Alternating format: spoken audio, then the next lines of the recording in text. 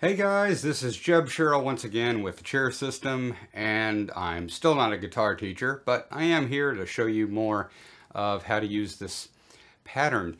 Believe it or not, I'm not dead. I'm not dead. I apologize. It has been so long since I've been on. I had long COVID, and I was literally on my back in bed for 4 months, and it just took me a while to get back to this, and I really do apologize, but I'm going to start putting out regular content again.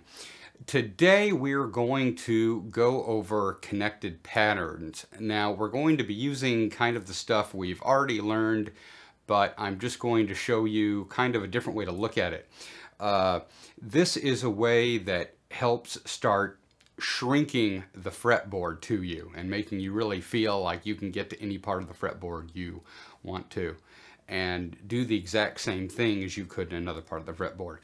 So what we're going to do is, first of all, I'm going to use the regular chair guitar. I'm not going to use the one with the additional diatonic notes.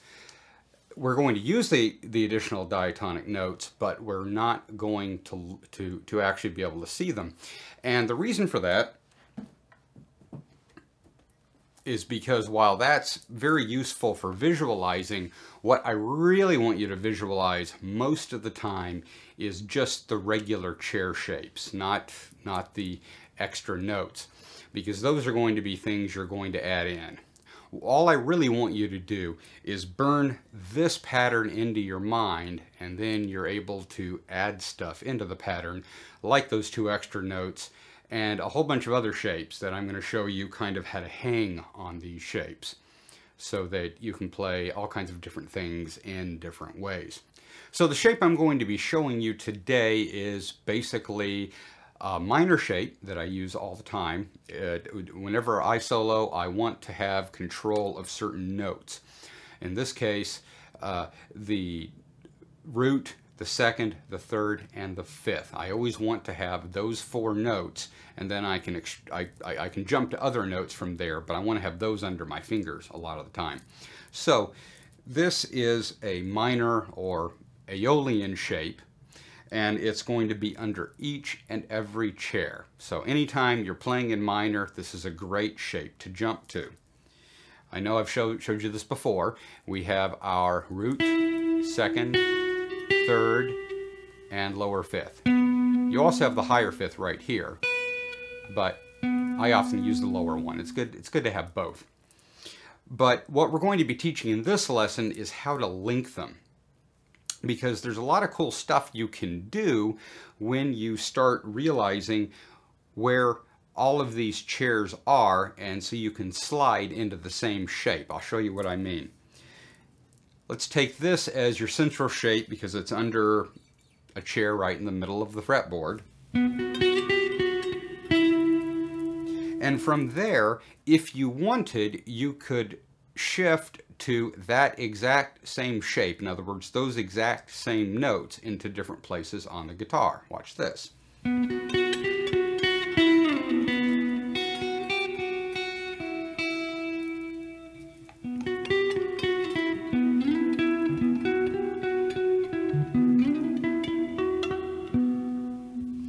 So now here's the thing.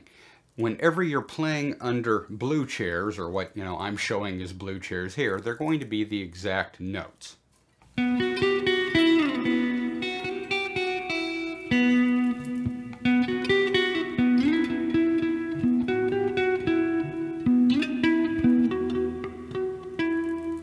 And so you can link the exact same notes and just play in different areas. For instance, you could play underneath this chair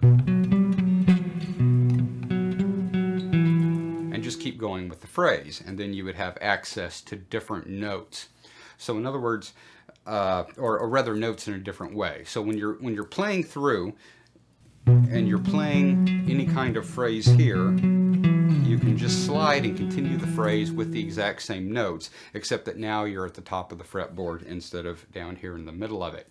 And that has different advantages depending on what you're doing.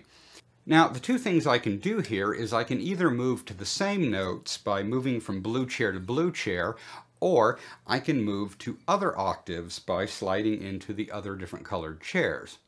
I'll show you what I mean.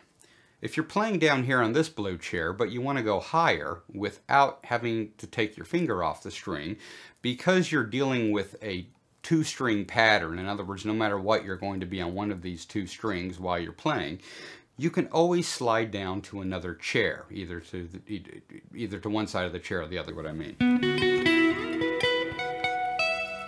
So here I'm sliding from this octave to this octave. And this, of course, is the same octave. So if I'm going from this pink chair, I can slide up to that pink chair, over to the blue, over to the orange.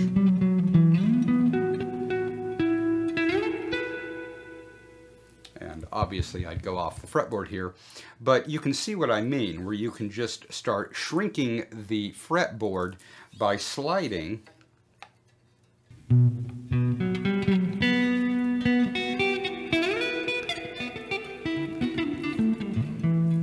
and having access to other notes.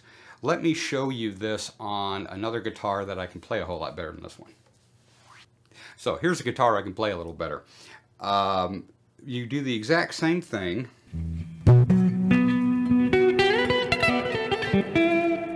and you can play from one shape to the next shape and then just connect them using the other side of the chair.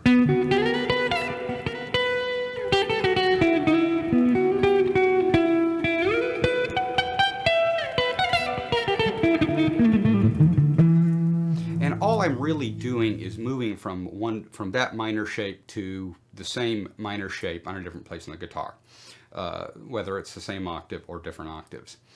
And this is something that'll really start allowing you to see how the system really works by connecting the shapes, by sliding one shape to the other. Because once you can see the chairs all up and down the fretboard, you're just moving from shape to shape around those chairs.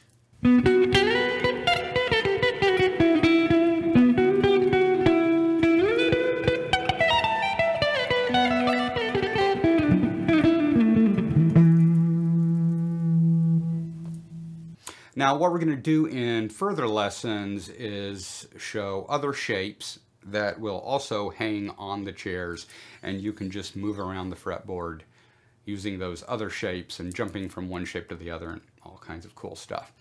But tell me what you think of this one. Tell me what you think of this shape and how it's used, and ask me questions. I can really use questions. Don't forget to like and subscribe, and I'm glad to be back, guys. I'll see you later.